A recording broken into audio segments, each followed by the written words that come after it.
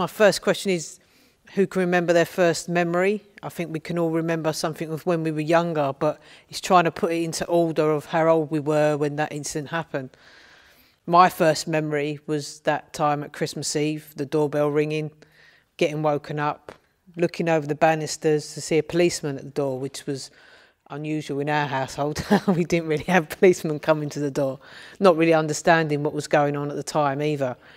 Then going back to sleep, then a little while later I remember my uncle being there, which was another kind of weird. But getting really excited because it was Christmas and I've got a twin sister, and me and my twin sister were opening the presents and looking really excited and running into mum's room, but obviously dad wasn't there. And then slowly learning the incidences that had taken place, that, you know, as a young kid you're being told, you know, your dad's, unfortunately, there's been attacked by some nasty people. And there's also, as a young kid, being a bit wary and frightened that there was these nasty people that were out there to, you know, do harm inevitably. The consequences is that obviously Dad is still with us and he's still alive. The attack left him paralysed down one side of his face. There was a lot of obviously trauma and things to get through. But I would say that my inspiration in life is not just martial arts, but it is my family as a unit, and it is my dad, because the positivity that he spread afterwards led me to where I am now and doing martial arts. I think that his journey through life, he could have gone the complete opposite way and have a negativity towards anything in life. But instead everything was always positive.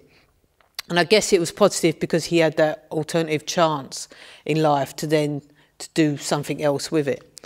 And he tried various different jobs. And when I got to about 15 years old, as any typical teenager would want to do, I wanted to go out a lot. And I wanted to go to under 18 raves, which were all, when I was a teenager, 15, they were all the, you know, everyone wanted to do it. And I remember him sitting me down and said, well, you know, if I'm to allow you to do this, I want you to learn some form of martial arts. I want you to be able to defend yourself. And I'd not really understood about martial arts. I was just, if I'm totally honest with you, it was two reasons why I was doing it. One, because it was good fitness and I was a bit vain at the time. And the second thing was, it would have been, if that meant I could go out, then that's what I was going to do. So, you know, if I could go to these raves. And it was a group of us that started it to start with. We all ran down to the local sort of like leisure centre. We started off at his Muay Thai, which is the art of 8 limbs, which is punching, kicks, knees, elbows, throws. I didn't know much about the martial art. I thought it was similar to kickboxing, which a lot of people can say that it is similar to kickboxing, but I think the Muay Thai has a more spiritual element to it. So we started doing it, and I just found myself getting more and more engrossed in it. And the more I'd done it, the less I wanted to go out, because I wanted to be down there all the time. Gradually, friends dropped off. They found other interests. I was sort of like 16, 17, really still getting into it. That's not to say I still wanted to go out, but every time I went out, I kept thinking about the session that I had on the Sunday morning. So I didn't want to go out too late because I wanted to be alert and I wanted to be awake and I wanted to be in the moment for the session sort of like the next day. So I really grew to sort of like love the sport, but I think the defining moment for me is when there was a sensei that was there that turned around and actually gave me praise and said, oh, you're pretty good at this. You could actually, you know, do something, you could go better if you thought about competing. And for me, for someone to acknowledge that something I was doing was good and a positivity really spurred me on. So then it become like an addiction, people say, and I think we all in martial arts, if we've done martial arts, we know how addicting it is. But for me, it become almost like a drug. I had to get my next fix.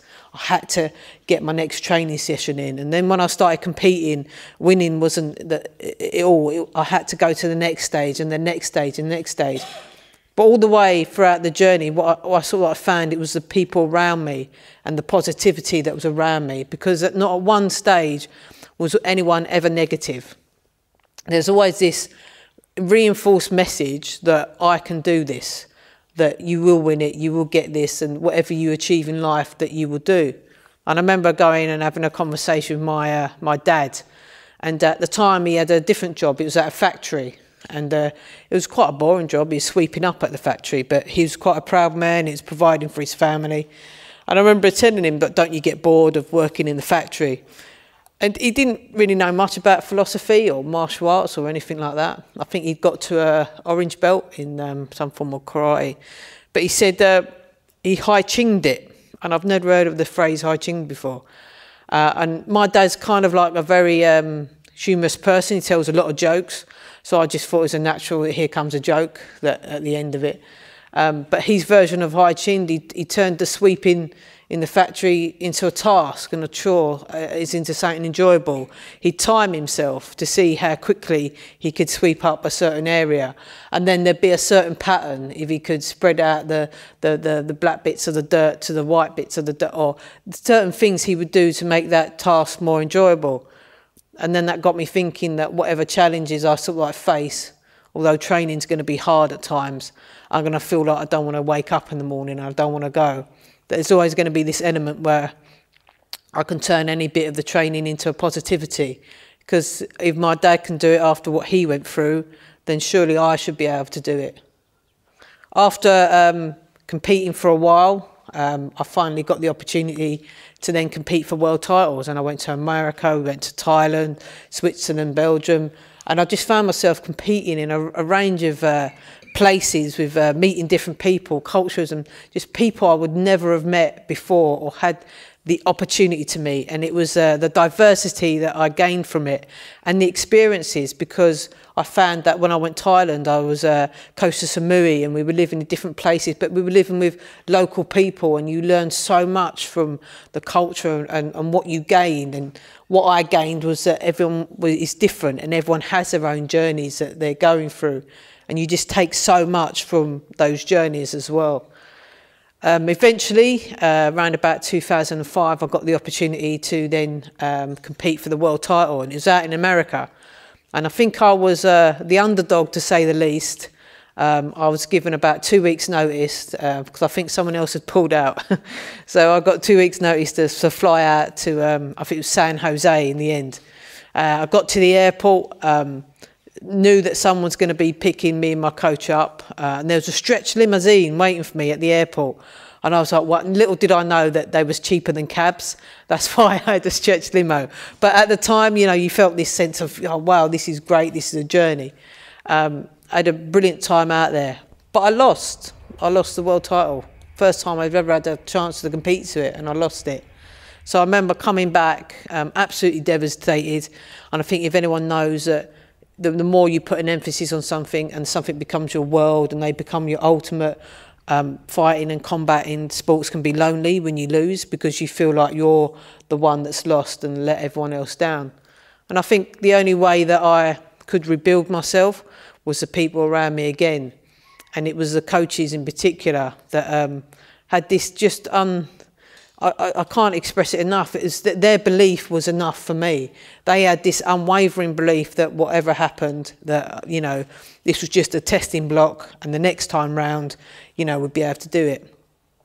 So then the next time was about a year later, and it was in this country. So I was so happy that it was in front of family and friends. And I think I was happy that it was in front of my dad as well, because he'd seen me sort of like take this journey, and he was very proud. My mum never liked coming to watch me compete.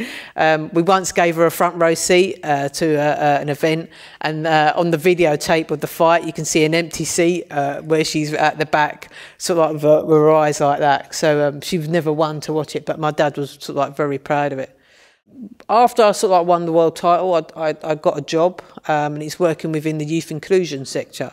So I was working with a bunch of young people from an estate is around Southwark area, which is in inner city London area. And these young people didn't have much. For me, the missing gap, they didn't have much hope. They didn't have much opportunities, and they didn't have much guidance. And I remember started working with some of them. They're from youth offending teams. Some of them have been in prison. Some of them were on the verge of going into prison, from all different walks of life. Everything they had in common, I would say, was they didn't have love. So they didn't have that someone home life. They seemed that they were lost. And as I started working with them, we used the martial arts, and they all liked the boxing and the martial arts because it was credible and it was tough. And you could do the martial arts because that allowed you to be a man, and it allowed you, it was strong, and it allowed you to get away from the gang. And it was almost like an acceptance from the gang that you were doing this instead of that. So therefore, you know, so we'll let you go. So it was this sort of like a aura with them that, yeah, we can do this. And it was a way of us to connect with them, to then grow them sort of like further.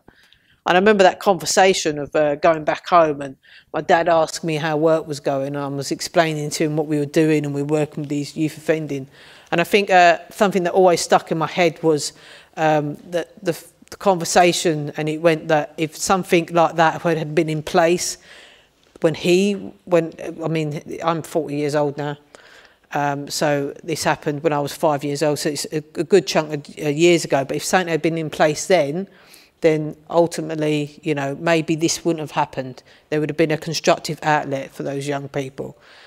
So that really sort of stuck in my head, and then the thought pattern sort of like grew as in, well, why can't we do something about it? Why can't we do something about it on a bigger scale? Why can't we use martial arts, Muay Thai and the boxing, to really capture these young people, to give them positive role models and to give them more opportunities in life? So 2009, I set up the charity Fight for Change. And the messaging about Fight for Change is you're fighting to change your circumstances. So everyone has a fight in life and everyone has a battle, and we've all got our own battles. But I think the important thing is how we cope with those battles and how we process those battles. And for me, having the Muay Thai and the boxing and the martial arts, that helped me process any conflicts I had with myself. It gave me an inner confidence. It allowed me to talk openly to people. It allowed me to approach people easier. And not only that, while I was training, and I think others that have done martial arts here, it allowed me to focus in the moment. So when I was training, there was no other thing that was interfering. There was no other thought pattern that was in my head. I wasn't worried about paying bills. I wasn't worried about a situation that maybe happened before. I was just so in that moment and focused in that moment. And in a way, it was a form of meditation. And I think martial arts can be a form of meditation. It wasn't meditation as I knew it, because I wasn't one of those people that sat down and meditated. I was always on the move and I was always sort of like going, but it allowed me to focus in that moment. And I think that's what those young people needed. They needed that gap, that space away from what they were doing. They needed to focus in that moment. But then that also led us to the point that it wasn't enough just the martial arts by itself. We needed to create opportunities for them and combine stuff, because ultimately they needed opportunities, they needed work placements, and they needed jobs. So it was an opportunity to get them all together. In 2014, I received a letter through the post. It was actually delivered to my mum's address. So when I went round there, there was an official and it had the Queen's emblem on it. I thought it was jury service. I thought I'd been called up for jury service. I think that's all I need. Not that there's anything wrong with jury service. So we will have to do our bit. And I remember Mum being really excited about open the letter. And it was a letter from, it was David Cameron at the time, that was the Prime Minister. And I'd been put up for an award, which was an MBE. But you had to keep it quiet and everything like that. So, okay. And then in 2015, I received the award at Buckingham Palace. The only downside of that was I remember my dad being so excited and so overwhelmed that I'd received this MBE. The consequences of my dad being attacked was there was various different inner ear problems. Yeah, I think it's Meniere's disease, where you have these dizzy spells. It's a bit like vertigo. He had various different complications from the surgery. This was going back years, but obviously years later it still affects you. So on the actual day where we're all set and we've got our dresses on, our hats on, and we're going to House of Parliament, I've turned up my mum's, and my dad is just literally in bed. He's as white as a sheep, and there's no physically way he can get out of bed. So for me, that was a poignant moment where it was part of, he really wanted to see that moment, but unfortunately he couldn't. But yet his outlook on that was, you know, a positive spin. It wasn't a negative. It wasn't, oh, I've missed out, I've, you know, X, Y, Z. He was like, well, when you next go, and you get to go and you see the Queen, you go to one of them garden parties or wherever it is, invite me along. So it was this apprehension that you'll go again. You'll get to go, and I'll get to go with you, and I'll get to go and meet X, Y, Z. So whatever someone challenges you in life, I feel that there's always a positivity around it. So I think it's always something that, you know, everyone can do. And I think without the martial arts side of it, without the competing and without that mindset, I don't think I'd be here. Well, I know I wouldn't be here definitely talking to you guys. I don't think I'd have set up the charity. I think my life would have gone down a different route. So that is my story in a nutshell, and it's all about how in that moment and that focus and positivity can really change your life for sort of like the better. Thank you.